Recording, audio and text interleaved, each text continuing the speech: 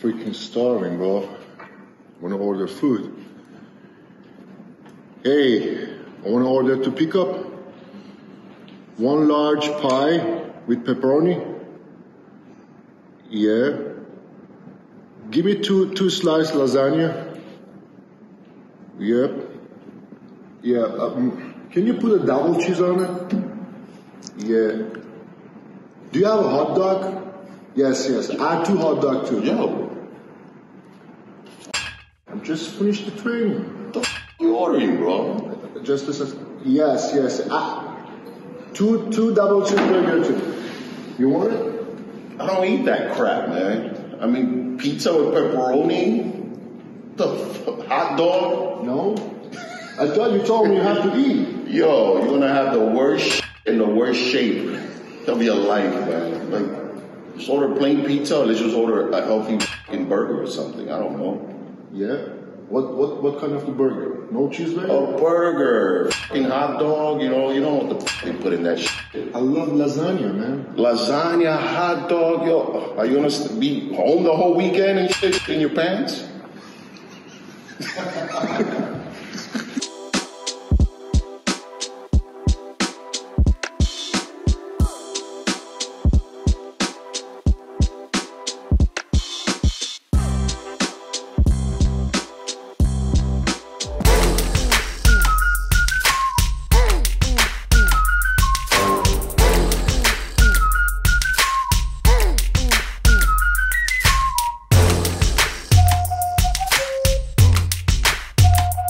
What's up, guys, and welcome back to Generation 9 Podcast. Your host, Victor Martinez, along here with Esan Farahi, Vlad Yudin, and Edwin Mejia. Almost called you Melvin. That's one of my first training partners. He's Mejia, too. Melvin. Oh, he's Mejia, too. Yeah, exactly. There's a few Mejias out there. Yes. Again, thank you for joining us. And what are the topics we starting with today, Edwin? Oh, man. Well, last week we had a great, topic. TRT it was a hot one. I think people were very excited to hear about that because there's a lot of bad information out there, and young kids really on TikTok and other platforms learning about TRT at a very young age and steroids and drug use. But that being said, that led us to another topic, which was Cialis on a topic and using Cialis as a pre-workout. Viagra. It's a big topic too because a lot of information out there about it increasing athletic performance. And I guess, Vic, in your opinion, I mean, I know you worked with quite a few people and some people that have probably used it. Yeah, they have. For pre-workout, does it really work for pre-workout? Is it effective? And does it improve athletic performance? It affects, many other things. But yes, I have used it before. Not Viagra. Cialis, 2.5. There's a difference between Viagra and Cialis. Difference? Oh, Viagra, I mean, you don't want to get a heart attack in the middle of your workout. Get an unnecessary pump somewhere else. And it's just, I guess it's too strong, too much. And it's just, they're vasodilator, which has the same effect as NO2, nitric oxide. So when guys, started taking the Cialis, they noticed, hey, man, I'm getting a pump. I think Muscular Development did a story on this and started experimenting and using. That's what bodybuilders do. They do it, and it works, actually. So how does it work? Well, again, it creates blood flow. But it's supposed to be, blood flow is supposed to go to... Yeah, if you get aroused, it goes directly, to your penis. But if you're not aroused, then it goes somewhere else. Yeah, if you're not aroused and you're working out. And again, when you're talking about the 2.5 that you can use on a daily, unlike the 20 of Viagra, which, headaches, you don't want to go blind in the middle of your workout either. Using some side effects. Yeah. It's a kind of like a nitric oxide. Yeah, nitric oxide, and it's actually. So does it give you energy, or does it give you the blood flow to fill up? Not a pre-workout. It's more like a workout like a tribulus assist. kind of like a tribulus. Yeah. Yes, it's more like you give more pump. But come on, Victor. You think bodybuilder should be taking the such a thing, Cialis or Viagra? I mean, if you're a teenager, stay away from it. If you're in your 20s, you really don't need it. You know, we're talking about No, usually. as a pre-workout. I mean, we have so much. I mean, as a so much supplement. That's a supplement. You want to feel like a machine, right? Like No. you want to go to the gym and then you want to perform at home. And you But want to no, go my to point Kill is- two birds with one stone. Yeah, you know, so have you- I a mean, good I can workout see- and smash at home. Why I can not? see the value. Yeah, I can see the value to that, right? If you go to the gym and all of a sudden you do like it's a win-win situation. We have so much, So many supplements. actual supplements. Again, you can get nitric oxide, NO2, Yeah, nitric oxide is perfect. Nitric oxide, it's good exactly. enough, has the Yeah. effects, and you don't need to be walking around with Cialis. And especially, I think when I did use it, I believe it was for one show, the last Arnold I did, and my wife found it. She'd be like, "What is this? What are you doing?" And right away they go south on the whole, thought process of why you have it. And What'd you I looked say? at her and I said, "I use it on you." That's why you're still here. well, I guess you that's a lose-lose situation because if you say you use it on her, Yeah. she'll get Again. upset, and then if you don't say that, you still look bad because who else are you using it on, right? No, and again, I told her, guys use this to work out. They should believe you. She didn't believe me, of course not, but I got rid of it and I So- told him, listen, I'm not getting this for you anymore. This is very old traditional method for bodybuilder, which is that moment in time they don't have nitric oxide. But right supplements. now we have 5 different pumpage nitric oxide before workout. We don't need such a these those. Well, things. there's a lot of proof and evidence out there and research that I've read that says it helps sustain blood flow, right? Yes. Which helps sustain endurance and increase endurance. So there's a lot of information that leads to the positive aspects of using. Again, if you're older, it Cialis, does right? have benefits. Let's say you're in your 40s, 50s, it's good for your prostate. Really? Yeah, Yeah, it's helpful for prostate. It release your prostate. But if you have a prostate problem, Yeah, it's like you see the commercials. Like Did you have any guys- bad side effects taking Cialis? You mentioned headaches, or is it only Viagra? Viagra, they both have kind of the close same, side effects, but I think Cialis is a bit more safer, There's like fogginess. I heard Yeah. because the headaches. dosage for Cialis is Right. very low. I mean, Viagra started with 2015. I think it goes to 200. Yes. Wow. Yes. I mean, all But the stories. Cialis started with 2.5, I think. Yes, 2.5. I mean, the horror stories I heard about a man being caught or dying in a hooker's bed is usually was Viagra. It was never Cialis. Oh, I see. Is it happening? Is it It's really happening? happened. Yes, You can die in bed. you die by overperforming. That's happened yes. more often. Yeah, that's happened more often than we think. In fact, Yes. Vlad and I have been involved in conversations with bodybuilders that have told us that they do some sort of injection. That's a whole different. That's a whole different topic. Yeah, that's a whole but other but that is topic, essentially actually. For that, we'll have to bring in one of our, porn actors from California. right. To kind of give an It's insight. like That it's like injection injecting Viagra in directly. It's actually worse. It's like that injection. You don't have to be aroused. It's Right. an automatic hard-on, basically. Automatic, I think. And it's there's just- nothing you can do to bring it down Yeah, that's kind of rough. for like 24 hours. I guess they're not natty either, They use these songs. Definitely not natty. So to wrap this up, right? Would you recommend Cialis for bodybuilders? I would not recommend it. Again, there's a lot of healthier, better alternatives. These are guys who just going extreme, just kind of like Cialis, where you could get, NO2 supplements. And then there's, fat burning, you can use a fat burner. A lot of guys go with these extreme fat burning drugs, that can burn your organs and all that, DMP and all that stuff. Oh, I heard about there's that. always an extreme and there's always a healthier alternative. We should talk about the DMP as a separate. Yeah, I heard that's some a crazy big things concept. about that. But I have a question for Victor. Bodybuilders very worried about sex during the week. How many times, more than hundreds people ask me, how many times should we have sex during a week? 3 times, Sure 5 times, 6 times, 10 times, or none? I mean, Is healthy. it effect If for? you get ready for a competition, Is yeah? it is it a effect good for? question. Is it effect for building muscle? Because boxers, they don't have sex a month before the fight, yeah? Or athletes, but basically. yet Tio would have, orgies and still have, 2 sacks the next day in his football game. So it varies from person to person.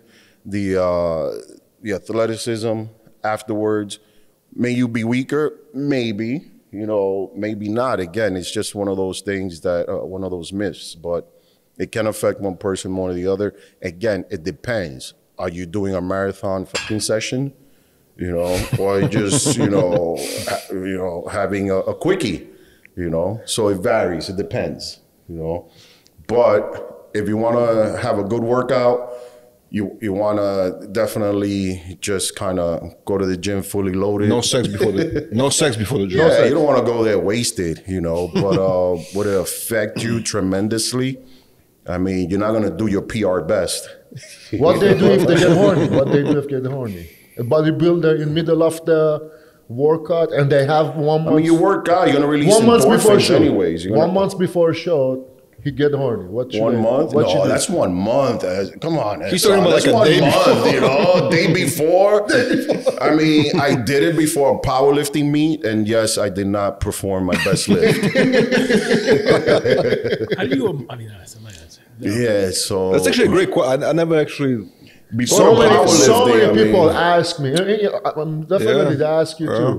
How many times we should have sex if we are in the cycle? Is it waste if we have sex or not? This is the topic everyone talking. I mean, especially the young people. Well, Vic said before, when you in prep, you're not even in the mood for sex. usually you're not in the mood, depending how much you're outputting in the gym, how much cardio you're doing. Again, you're loaded on so much stuff that it's not really going to make a difference. But again, when you're so focused, you're not really thinking about it. But can you do it? Of course, man. Come on, you're taking tests. I mean, just gonna have to. You said DECA is that thing that hurts. I mean, DECA again, performance. prolonged use, but DECA is not as bad as trying. Again, guys will argue it. They'll say no, and I said, well, keep doing it, and you'll see. And again, I consider it trying the crack of steroids. Yeah, it is. Want to use that? Go ahead. Crack of steroids. The crack, yes. The It is crack the of crack of steroids. steroids. Wow. They destroy it. Wow. But I mean, right now it's very popular because It's popular because it's crack. It's fast. It's quick. yeah. But you Do you crash feel hard, do you man. feel the results immediately? Yes. Allegedly. Yeah, it's Less fast than 1 acting. week. Wow. Less than 1 week. Less than 1 week, you feel hardness. In So your you like body. it. It's addicting because of the quick effects. But you cannot on it for a long time. More than 40 days, 30 days.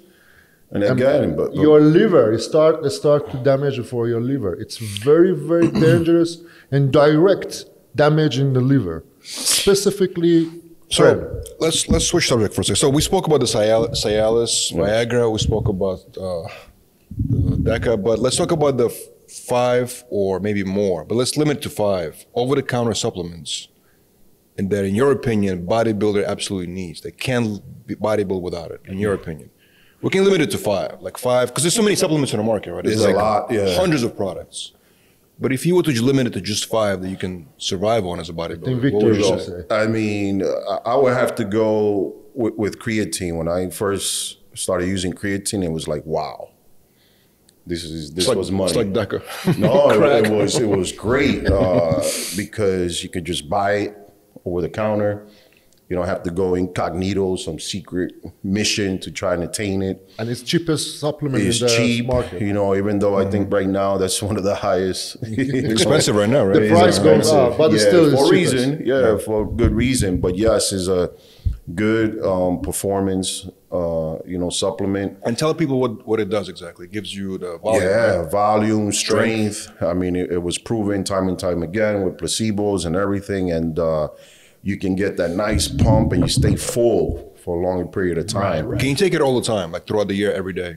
I would say that that's one question. I will always tell people that a lot of these supplement stores, they'll just sell it. They will not say, cycle it.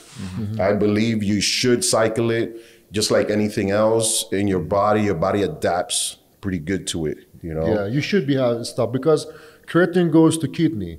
And if not to stop, because its creatine is heavy, go to bottom of the kidney.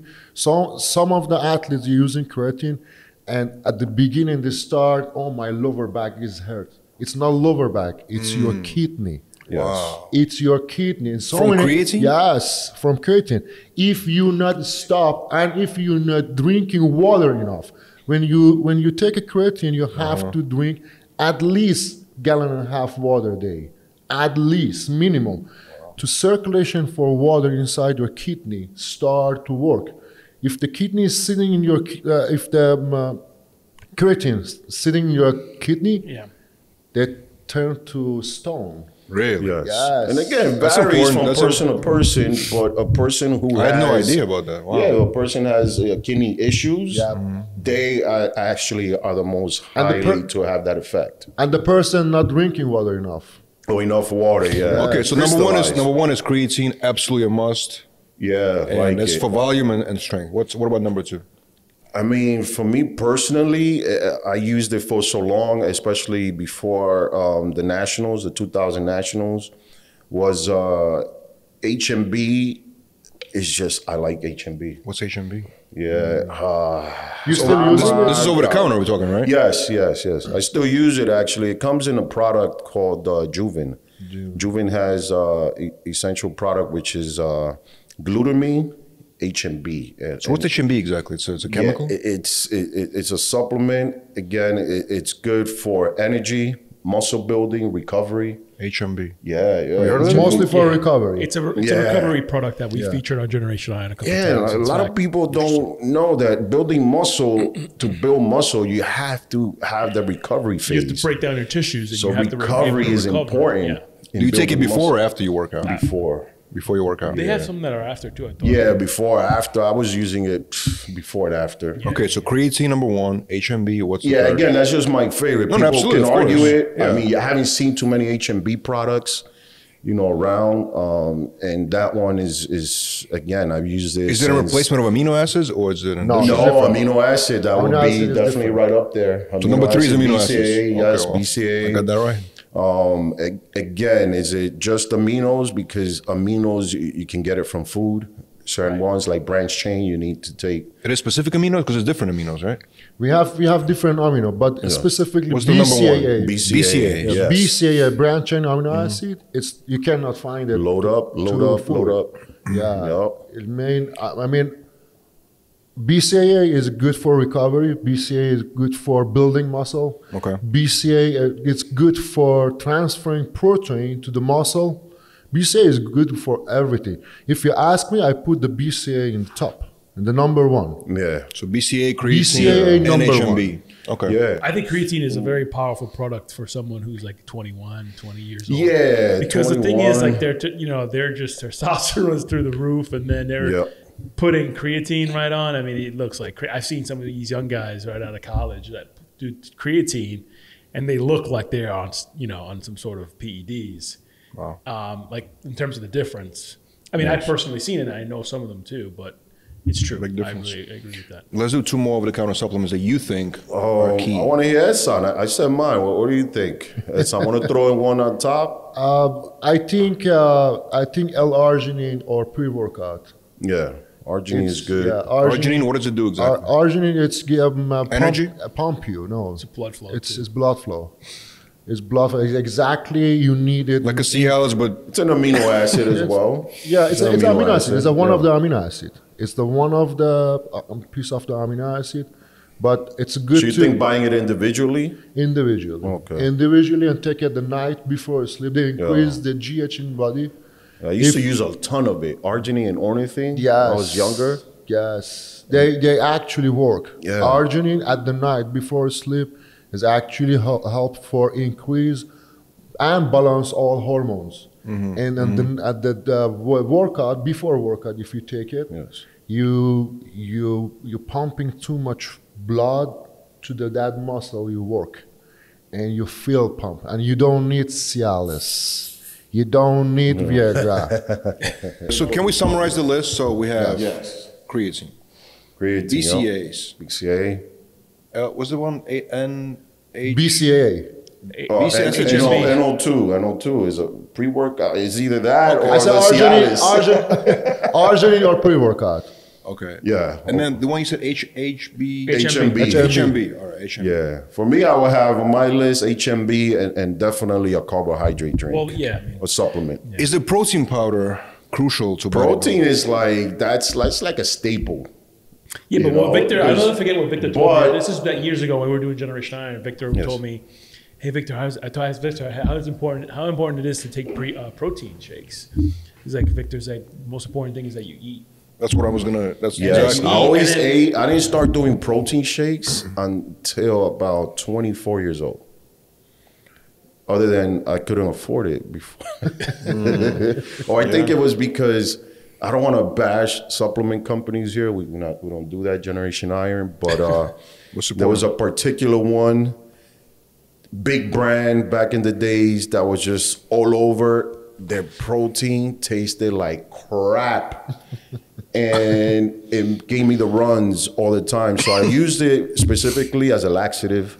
You know, when I would be constipated, but it was they were a big company. They're still pretty big, but Some protein do that. Some protein, they mess up the stomach. I mean, protein to me is like a staple because in the morning, if you're like on the run, on the go, you Yes. throw in some blueberries, almond shake or whatever, you know, milk, and you throw in a Yes. protein shake, you know, and you're on the go. It's perfect because Oh, you they're get perfect, especially for breakfast. A lot of Right. people say I don't have time for breakfast. Well, you have at least 3 minutes to make a shake. Exactly. You can actually make a good shake, throw some oatmeal in there, some fruits, get on the train, drive, and you don't have to stay home eating a full But if you have meal. time, definitely eat right. That's Of course, you know, eat right, you know, but the Food protein, first. Are there supplements that you see in every store or every website that are absolute not important in your opinion? Good question. It's a lot of junk. Because you see so much. Because I'm saying, which ones are like you see everywhere, but it's like, if you think about it, pre-workouts, right? Yeah. You drink coffee if you. I mean, it's not as strong. But Again, pre-workouts, I just I don't like them in particular, and a lot of times I don't even like people that use them too much because they tend to talk too much in the gym. Why you talk so much, man? Don't talk to me, man. Work out. They take it to be social or something. I don't know. I have to say, I mean, when I started in lifting, my first product was Super Pump Max by Gaspari. When I took that thing, I felt like I could fly. Like I literally felt, I felt the tingles, I felt all the shakes. Shout out to Rich Gaspari. Yeah, Then they call it super dump after a while. They give you like the runs or something. No, I mean, Come on. I swear, Super man. dump. They I call mean, it super dump after a while. that's what I like started learning about. Like that's what I kind of grew up on. You know what I mean? Super All Pump right. Max. It worked and- for you then. And let me tell you, it got me into the gym. It did what it had to do. But I can see how there's a lot of alternatives out there now in terms of pre-workouts, stim-free, you know, pre-workouts and all that stuff. And you know, even the RTDs out there, which are great. So You know what is the best pre-workout? Plain rice and chicken and one arginine. Try this. One arginine, I mean, What do you buy? Rice as a carbs. They sell it at GNC. Protein, yes. I mean, try it. Guys, try it and then comment it below. Rice, chicken, and one arginine. Like in a shake or just you eat it? No, eat your food 1 hour before workout. Loaded your body with food, and real food, which is carbs, protein, no pizza. and arginine. a Café Bustelo. That's it. Some people eat. There you go. I got a Bustelo Victor boost. brought it back. You know that I got a Bustelo boost. I grew up on that as well. That's it. It began was coffee when we was like 5. You're like tired. They put the coffee in you. That- You're that like, is you're a- not tired. You couldn't sleep. You're That's twitching. That's an underrated pre-workout that my people. favorite. That's a New York staple as well. Yes. So what other ones are bullshit out there? Which ones you would say you really don't need it? I think fish oil, it's okay. I mean, I use the medicated version, which I think is way better. What about like vitamin packs? Are they good? Vitamin, you take Multivitamin them. packs. They're okay. You can use them. They're fine. It's kind of like just to take them, just in case. But can you do without them? I mean, if you're eating healthy, Like a You multivitamin. prefer multivitamin or individual vitamins? I mean, it's individual. You got to take so many. Yeah, I mean, yeah. there was a point that I was taking about 20, 60, 70 pills a day. What? Yes. 60 pills a day. If you take Yeah. individual, Wow. I would take That's a individual lot, because of their strength, their potency. And then after a while, I stopped doing that and I just started doing just the IV drip. And it's just How more is that? direct. I've never done that before. It's good? So I'll hook you up, man. It's good. Yeah, I gotta It's try good. it. It's, How often there's you gotta a few do of them. I mean, right now, once a month is good enough. Once a month? I I heard mean, it's good for hangover. hangover, recovery. Allegedly, I heard. I mean, sexual performance. for everything. Yeah, it's a lot of Direct goes to your blood. I mean, tablet, capsule, you have to take I it, heard and the things about it for digestive sure, goes yeah. to your kidney, and Yeah. then Boom, a right? small amount goes to your blood. But when you go IV, you know, the direct vitamins goes to your blood. Mm-hmm. Yeah, I mean, krill oil, people like krill oil because I think goes directly to your bloodstream, as opposed to omega, but a lot of them have great effects. Heart Yes. benefits and all that as well. I want to wrap this up today by talking about a subject that we get a lot of emails about, which is acne and backne. From what I understand, a lot of bodybuilders they suffer from it, right? In your opinion, what's causing the number one cause of that? I guess, Vlad, a good question would be, there's people that suffer from it because they're on PEDs or they're Right. not on PEDs. Because there's guys that I know that are not on PEDs that do get a lot of acne. So We're talking about adults, not teenagers. Right? yeah, We're talking about adults, people yeah. over 21 Right, exactly. that get acne as well that are not on PEDs that get a lot of acne too. And then there's ones, of course, that Could it are be on- supplements, like some kind of over-the-counter supplements? That cause? pH balance of the body. A lot of times, and like Edwin said, you know, doing PEDs and they shouldn't be. A lot of times they use it and their body reacts differently. They should know they should just stop right away.